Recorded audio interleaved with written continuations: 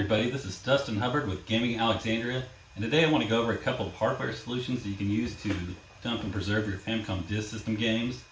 Luckily both are relatively cheap and the software is really good on both and pretty easy to use, so that's always a plus when it comes to preservation.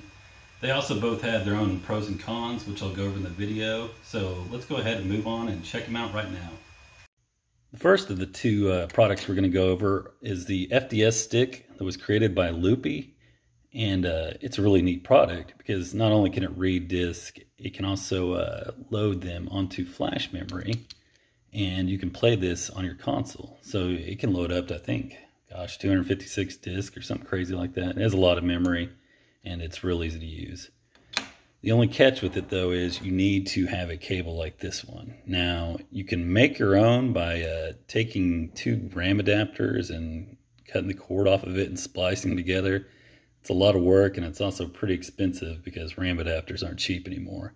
So what I recommend is you can buy a cable just like this one from a website, and I'll put it in the description, called Tototech. And I think it's 35 bucks or so, maybe a little bit more than that, but still much easier than trying to source two RAM adapters and splicing a cable together yourself. And it's nicely labeled with the up stickers on there so you know which way to plug it into your devices. So what you'll do is you just plug one side into this, and you'll plug the other side into the back of your Famicom Disk System. And this will connect your PC by the USB port. And once you do that, you'll load up the software and you'll be able to dump your disk or write games to the flash memory of this and play it on your real console. So this is pretty easy to use. Like I said, you will have to purchase or make a custom cable for this, so just be aware of that. Now the second product I want to go over is the QDC by Kita88. I may have mispronounced that, I probably did, but he's a guy out of Japan that developed this. And it works really well. And the added benefit is you don't need a custom cable for it. What you can do is you'll take a cable out of your RAM adapter that you probably already have if you're playing Famicom Disk System games. All it takes is this one right here. You can take a picture of it too when you're pulling it out, just to be sure you put it back in the right way, but it really only easily goes in one way. So I'll pull this cable up. And you attach it to the side on the right that says to drive. And the correct orientation for this is, if you can see there, between the brown pin and the orange pin, there's a blank pin.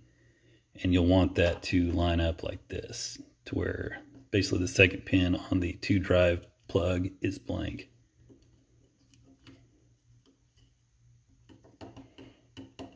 And once that's in there, you just plug it into the back of your Famicom Disk System drive.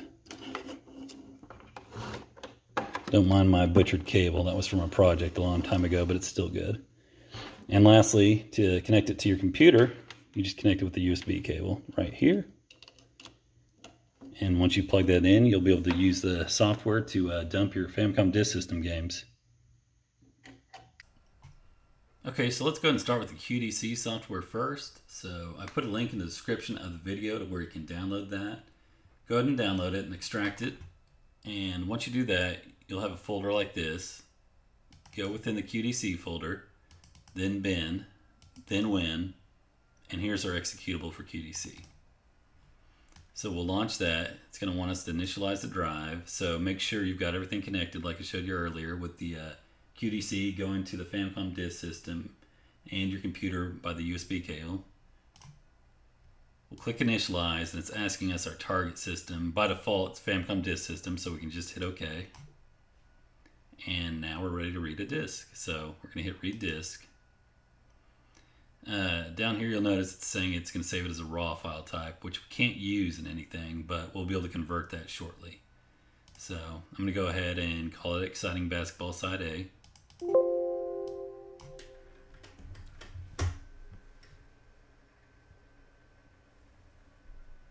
Most Famicom Disk System games are two-sided. Some of the earlier ones are just single-sided. And then there's unlicensed ones that are actually multiple discs, but those are pretty rare, and I don't think any retail games use more than one disc. So let's flip it over to side B.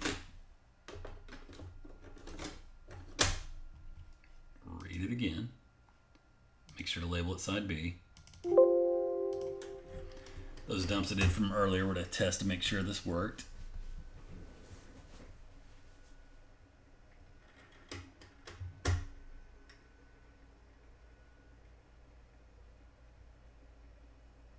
Okay, side B is complete. So now we need to convert those raw files into something usable in emulators. So let's do data convert. Pick raw to FDS. Up here it's asking us what raw file we want. So we're gonna have to do both sides separately. And it quickly converted that. So now we've got side A and side B converted. But emulators will want a single FDS file. We can't have it in separate sides. So we're gonna go ahead and merge those. And up here it's asking us disk 1 side A, so we'll pick that. Disk 1 side B, we'll pick that. And like I said earlier, there's unlicensed games that use multiple disks, but retail, and in this case, we don't have that. So we just close this window out, and now it's merged those two files into a single one. So we need to test that now to make sure it works. So I'm gonna open up an emulator. Go in File, Open. Pick merge, and let's see if it worked. That's a good sign if we get that screen. And it looks like it worked. We got the tile screen. So that's the basic gist of how you dump a game with the QDC. It's not too difficult. So let's go and move on to the FDS stick next. Okay, now we're going to go over the FDS stick software, and I've put a link in the description of the video to where you can download that as well. Go ahead and launch it once you've got your stuff all connected to your computer. It's real easy. Just click the disk tab and click read disk.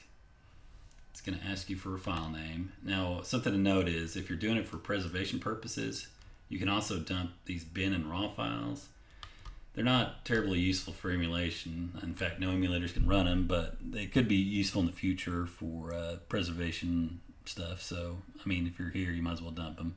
But we're just going to go ahead and dump the FDS file. And we'll call it Exciting Basketball again. We don't have to have side A because the nice thing with the FDS stick is it's going to combine our files automatically. Now, my FDS stick is on the fritz, and I don't know why, but it's not dumping these games correctly, and they're saying they're bad. I don't know why again, but for the purposes of this video, it's still useful to be able to show you how to use it. So, side A is dumped. Flip it over side B.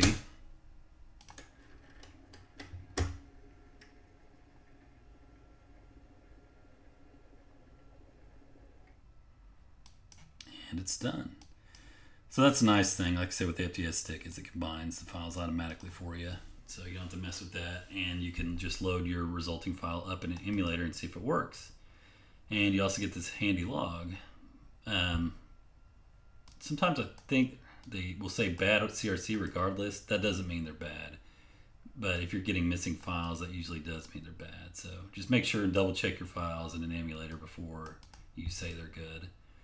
And it doesn't hurt to try to redump them multiple times just in case you're not getting a good dump. I've had some disks I've read 5 or 6 times, and then finally it would get all the files read.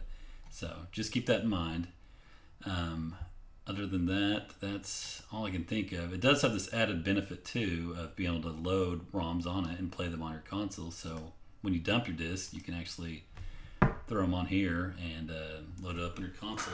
And you don't even have to have a Famicom Disk System to mess with. So the belt's breaking on those drives all the time. That's no longer an issue. All you have to have is a RAM adapter and the FDS stick, and you can load the ROMs off of that. So that's a pretty big benefit to the FDS stick. So now that we've gone over how to connect and use the software for both solutions, I was just going to do a quick run through of the pros and cons of each, in my opinion. So let's start off with the FDS stick. The pros of it are that it's easy and cheap to acquire. You can get it from the website and order it. Pretty simple. It doubles as a flash cart, so if you want to be able to play your Famicom Disk System ROMs that you dump on your console, you can do that pretty easily. And lastly, the software was really easy to use, as you saw. It auto combined the files, and we didn't have to mess with the raw stuff at all. But it did have some cons because it requires a cable that you either have to make out of 2 FDS RAM adapters, or you can order one from Tototech. But either way, that's going to be an added cost that you're going to have to consider. And then it may not be as reliable at dumping disk as a QDC. I can't say that for sure, but I just know this one I have in my possession seems to be going on the fritz, or else it just has a harder time than a QDC dumping disk that maybe are in a little worse shape than others. So just keep that in mind. If you're going to be doing a lot of dumping for preservation purposes, you might want to consider a QDC over the FDS stick. So the pros of the QDC, again, it's very good at dumping disk, and it seems to be able to handle these failing disks better than the FDS stick. And no extra cables needed. You can just remove that one that I showed you in the video earlier from your RAM adapter and then replace it when you're done. So there's no harm, no foul. But the cons with QDC are that it's not a flash cart solution like the FDS stick, and that it costs more. I think it's $50 around that. And then on top of that, you're going to have to ship it from Japan, which is an added cost. So again, if you're using this for preservation purposes and you're going to be doing a lot of disk, I would probably recommend the QDC over the FDS stick. But the FDS stick can dump most disk. I've dumped tons with it, and it's worked fine most of the time, and you get the added benefit of this flash card. So it just depends what you're going to be doing with it. So consider all these things before you do your purchase. I hope this video was helpful, and feel free to like and subscribe to us for more videos. I appreciate you watching.